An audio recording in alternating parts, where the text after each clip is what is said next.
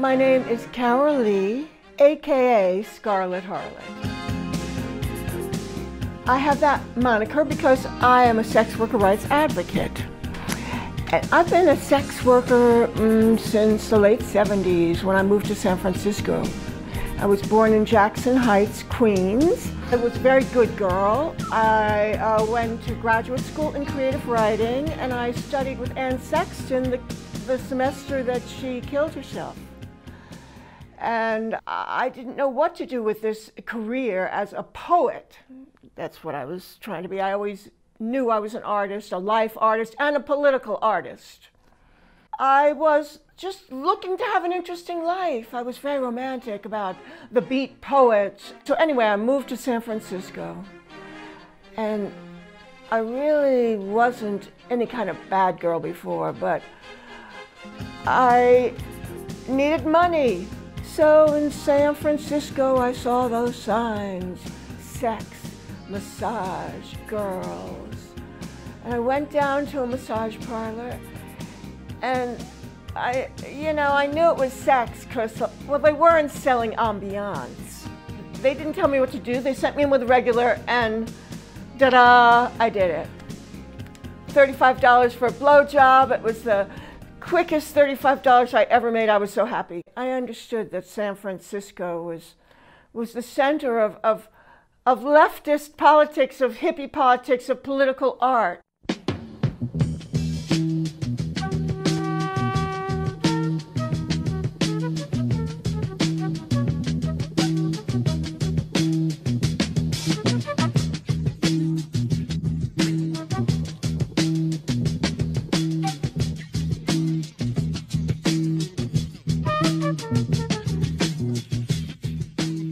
That was just about the time that Harvey Milk was murdered, and I remember the people coming out on the street, and I was completely involved in sex work politics. I would go out and I would just try to be on the front lines in the battle of the sexes, and then I'd write about it like Gloria Steinem. I was a feminist too, and that kind of cut both ways, because I knew that a woman had never come out as a working prostitute before. Okay, could you just wait? My lipstick.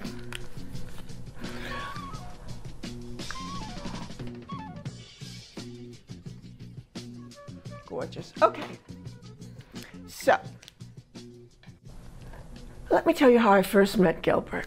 I started a little group called the Whores of Babylon, and it was a pagan anarchist community and all these sexy women, and we wanted to go to Feinstein's house because, this was the year that the Pope was coming to town, and Dianne Feinstein certainly didn't have any real respect for the queer community, and after the murder of Milk, we were sensitive to every single thing she did. So I organized a very nice group of women.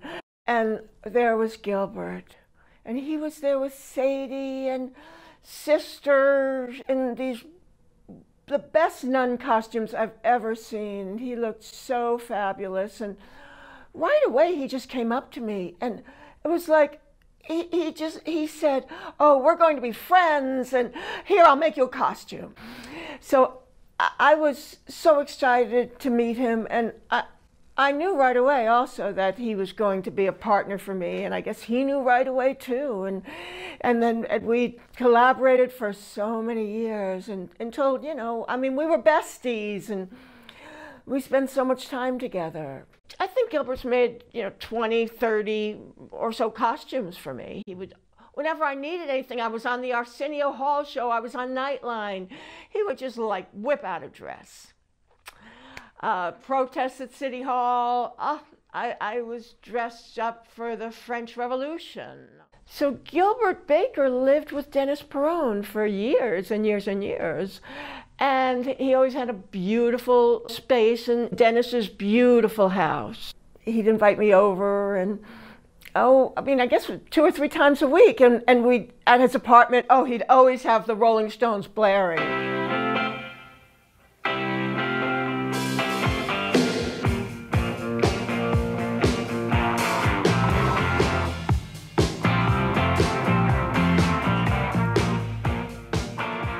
around dinner, we would have long talks about the politics in San Francisco, sex worker rights politics, about marijuana politics, and about queer identity and queer rights.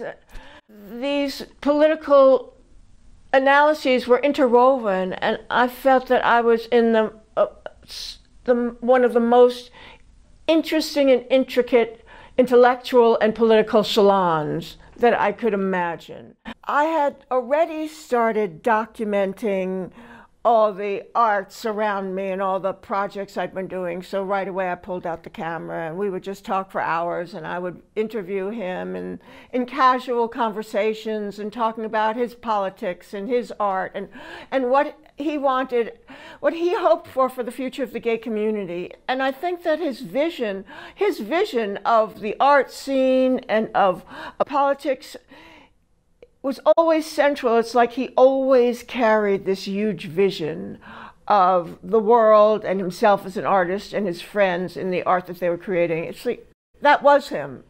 There wasn't any other separate personal life. He was completely the expression of the queer community as a political artist. When I look at media reports and discussions of Gilbert, I don't necessarily see that aspect emphasized, that he was a political artist. And it's so clear that his art was always strategic. That's something that one doesn't see in too many artists. And I would like to see his work recognized in that context, but also I would like him to be able, his legacy to also bring forth the value of political artists in our society. Gilbert was always on the front lines, always fighting as a political voice.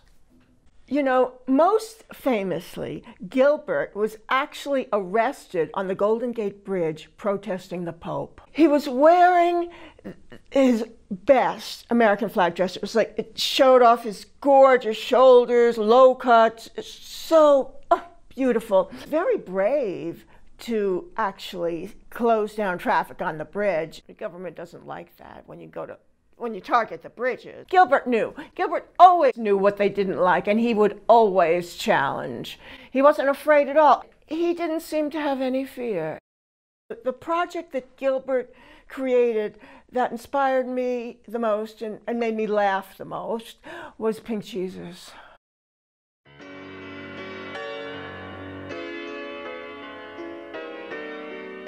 We all dressed up in sort of matching outfit. It was Sadie and Gilbert and I, and we waited in the corner and hid for when the parade would pass, and nobody knew what we were going to do, and we knew that they would be a little bit mad, and we were hoping to get, as Gilbert would always say, fresh ink. The parade was coming our way, and we ran out right in front of the entire parade, and I pulled down my blouse and exposed myself, and Gilbert was on the cross as Pink Jesus, martyrs for art. Oh, and there was nothing anybody could do about it. We made quite a splash.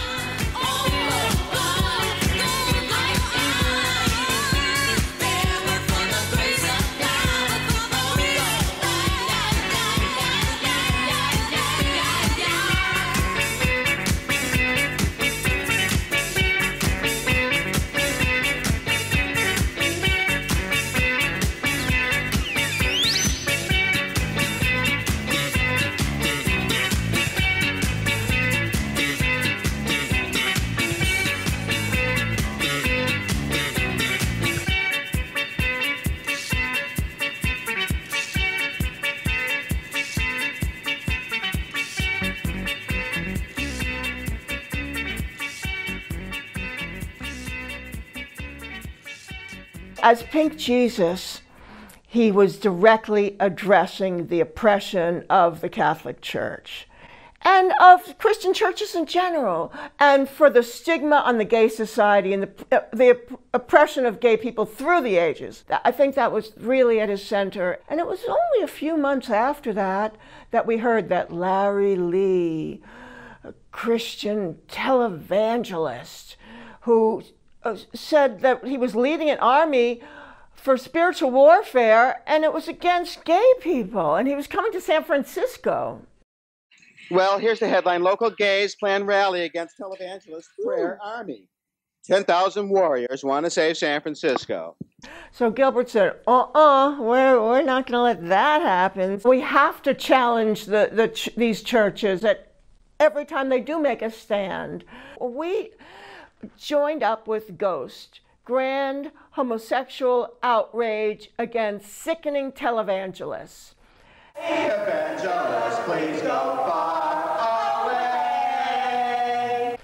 And the star of the action was Gilbert Baker as Pink Jesus. Be gone! Bigots, be gone! It's the whole point of it. It's like a cartoon. It's like a living political cartoon. I'm trying to shock them. The harlots will get into heaven. They find the tax collectors and the hypocrites. I was really in love with Gilbert. I'm not the only one. You know, Gilbert had really close relationships with women serially. I could tell when I met them when he moved to New York, and I would meet the next woman that he was with, and all these women, and they just worshipped him, and he was so sweet to them, and just, you know, he'd pay for the costumes when he'd seen me, he'd buy dinner. He was so generous. I mean, he just couldn't do enough for me. I was just devastated when he moved. But he certainly came into his own. To see his work at MoMA, he was so proud, and so much happened to him in New York, and I mean, that's where his career coalesced, and I think that he always knew what the next step was in his work. I mean, he was creating all the time. I think he'd come back for almost every parade, and he'd call us all up, and he'd make more costumes for us, and he'd have people carrying flags and unrolling huge banners, and so it was wonderful. You know, I don't remember how I found out, but someone told us Gilbert had a stroke. And okay, I know that Gilbert used to talk about his heart, and I mean, but you know, he was so strong. He could walk miles and in huge heels. It was really amazing how he recuperated, though, how dedicated he was to his recuperation and recovery, and he worked so hard at it. Do I have to tell you that he was devastated by Trump? Even to the last days, he was making amazing banners to challenge the status quo. When I went to visit him in New York, and it was the December before he died, and I spent a lot of time with him, and I had just been diagnosed with cancer a while back, and to be with him there when he had that vulnerability and I did, I mean, we got to talk about getting older and having these various disabilities, and Gilbert was so loving, and I don't want to just be comforting myself, but I do feel like he was brave about death. He looked forward to everything he could do in his work, and he felt very confident about his future, but at the same time, I felt like he's always, and he was giving himself up to the universe, and in a lot of ways, I felt like he did let the universe have its way with him.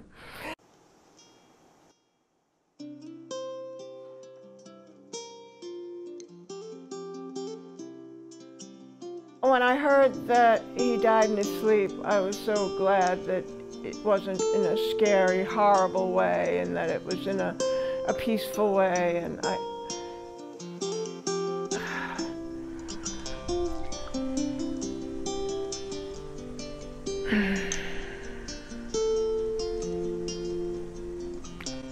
it is a little bit hard to talk about.